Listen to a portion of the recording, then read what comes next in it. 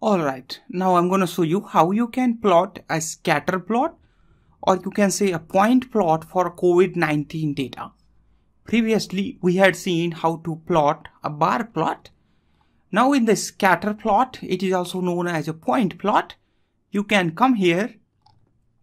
Alright, in this reference guide, there you will notice a scatter plot and the point plot. Let me show you where this is. It's somewhere here. Alright, you can just control and find, then you type there the point plot. Alright, so there you need to type there geom actually.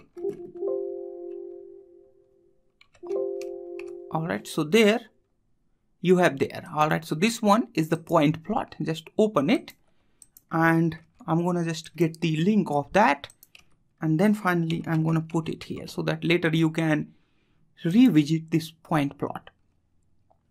This point geom is used to create the scatter plot, and this scatter plot is used to display the relationship between the two continuous variable. Otherwise you can use there one continuous variable and another categorical or two categorical variable.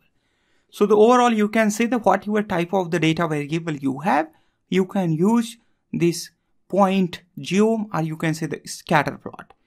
This geom point takes the mapping, and these are actually by default it's none. Stats is that the identity, that's mean the same type of the data it's going to plot there, and some of the other parameter which is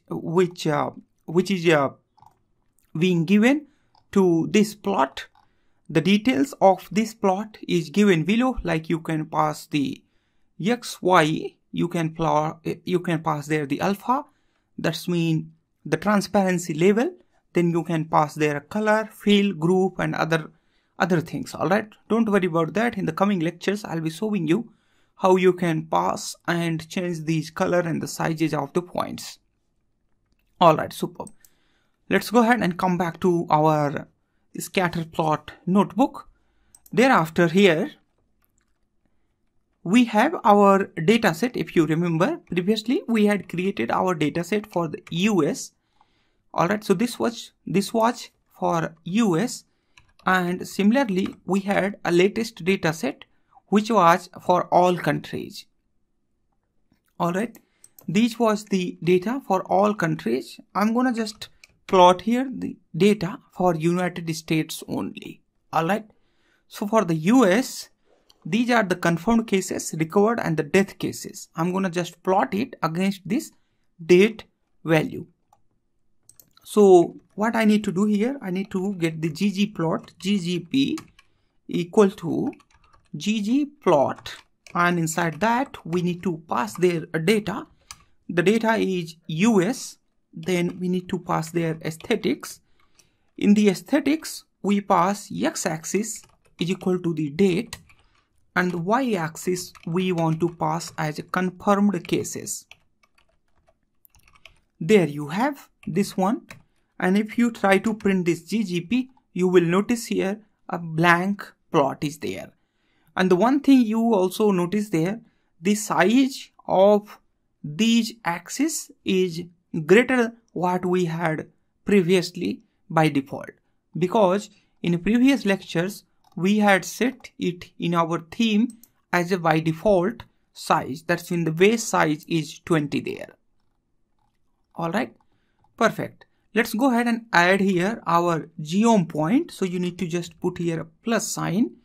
Thereafter we need to put here our geom point. Alright, you need to keep pressing the tab to get these suggestions. Thereafter you have this one, geom point. Let's go ahead and run it. Super, this is awesome. So what do you see there?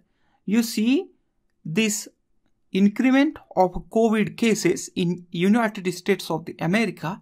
It is given which is perhaps is coming from the March to April, July, October, and it says that how the corona cases is increasing the US. Alright, superb. And you don't need to set any of other default variable which we had already updated while updating the default value in our theme. Alright, now inside this geom point, we can give the size is equal to the 3. It's going to increase the size of these scatter plot. These plot look like a line plot because we do not have any data which has which is scattered around the axis. So this data is kind of line plot. That's why you are able to see there. Otherwise, if you set it like 0.5 the size, then you will notice there these plot is plotted as a point plot there. All right, but I'm gonna set the size is as a 2. Thereafter, you can also change the color there. So I set the color. If you remember, we had there color is equal to the color, so it was a color something like this. You can also add here the titles and other things. So those things I'm gonna set it with the labs. So there I have here labs. In the labs we had there a title. In the title I say here total confirmed cases in US, and I say here year 2020. All right, super. This is awesome. Total confirmed cases in US. I think let's go ahead and make this C in capital, year 2020. All right, and it says that this is how it is increasing there. Super. This is awesome. Now you don't need to set anything else there. You can also set there the subtitle as well. In the subtitle, I say there COVID-19 cases. All right, super. This is awesome. Total confirmed cases in US year 2020. There is COVID cases, which I have just used as the subtitle. Later on, you can also use here the caption as well. So you can just put there the caption is equal to, I say here, this one is Johns Hopkins University. So this one is actually source. So this caption I'm gonna put as a source data.